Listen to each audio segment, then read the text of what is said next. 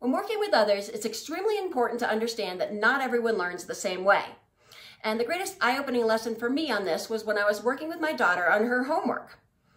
I was sharing various math concepts with her, and she really wasn't grasping the full understanding of everything that I was trying to explain. And a few weeks later at school, they took a test called the COGAT test. And the COGAT tests students on their various processes of learning. And her quantitative results were good, but they weren't outstanding.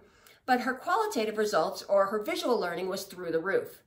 And I started understanding that I had to teach her in terms of visuals. And just by doing this, she started excelling in school, and she's gotten A's ever since.